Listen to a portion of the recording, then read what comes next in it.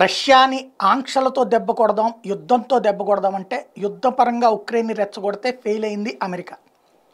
ఆంక్షల ద్వారా ఆర్థికంగా దెబ్బ కొడదామంటే ఈ ఆంక్షలే రష్యాకు ఉపయోగపడి అమెరికా, యూరప్ దేశాలే వాళ్ళ దగ్గరే కొంటూ ఉండటం వల్ల గతం కంటే వాళ్ళ రూపాయి విలువ పెరిగింది, రూబెల్ విలువ పెరిగింది. అట్లాగే వాళ్ళ ఆర్థిక వ్యవస్థ మరింత స్ట్రాంగ్ అయింది. దీనికి అంతటికి కారణం ఏంటంటే పెట్రోల్, డీజిల్ కొరత, దాంతో ప్రపంచమంతా ఎదురవుతున్నటువంటి సమస్య, గ్యాస్ కొరత, దాంతో ప్రపంచమంతా ఎదురవుతున్నటువంటి సమస్య. దీంతో సచ్చినట్టు ఎక్కువ డబ్బులు ఇచ్చి కొనుక్కుంటున్నాయి అదే యూరోపియన్ దేశాలన్నీ కూడా.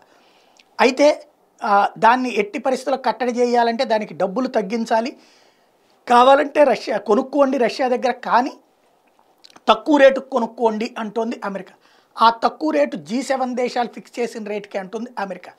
అయితే G7 దేశాలే దాన్ని పట్టించుకునే నేపథ్యంలో ఇప్పుడైతే కీలకమైన అడుగులు ముందుకేస్తుంది. Joe Biden has set price caps on Russian oil being proposed under the group of 7 nations G7 scheme were in play, adding that he had spoken on Treasury Secretary Janet Yellen on the issue.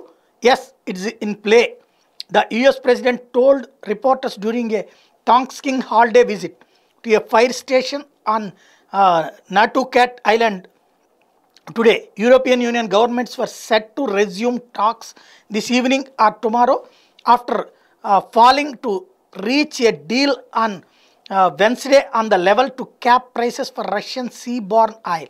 The Biden administration views the price cap as a way to cut oil revenues for Russia, a major source of its funding for its war against Ukraine, while keeping Russian oil following and avoiding price spikes. The G7, including the US as well as the whole of the European Union and Australia, is set to implement the price cap on seaborne exports of Russian oil on 5th December.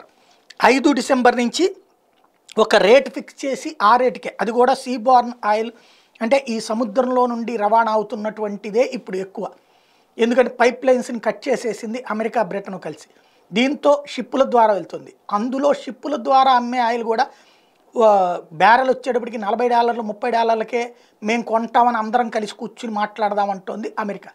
వినకపోతే మేము rate fix చేస్తాం, అదే రేటుకి మీరందరూ కూడా కొనాల్సిందే, అలా కాకుండా ఎక్కువ కొనేటట్టయితే మేము మీ మీద ఆంక్షలు పెడతామంటుంది అమెరికా. మరి ప్రపంచ దేశాలన్నీ ఏం చేస్తాయో చూడాలి.